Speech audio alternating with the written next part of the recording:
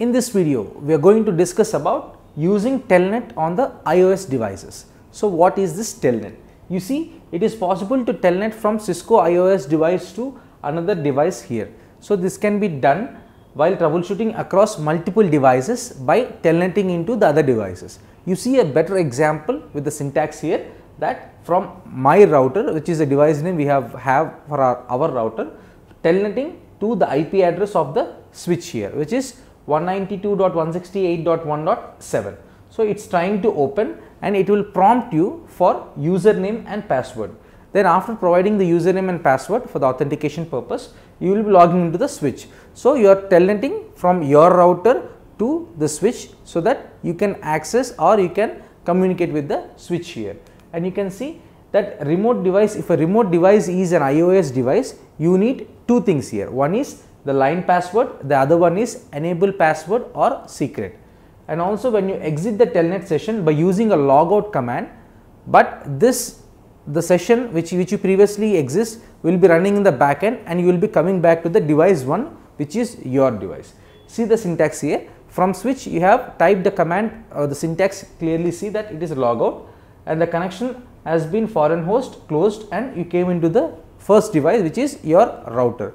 But this session is not disconnected, it is just running in the backend.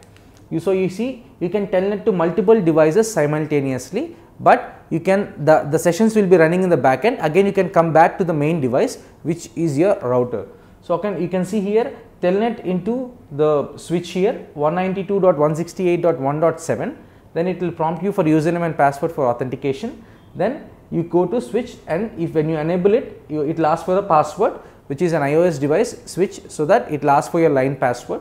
After entering the password, it will switch off, and you see when you press Ctrl Shift plus 6x here, so it will close that session and come back to the main session, but it will not disconnect from that session here.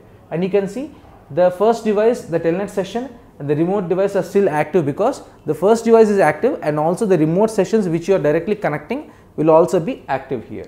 So from your router you are connecting to 192.168.1.37, and you see here user access verification prompt has come up and it will ask for username and password.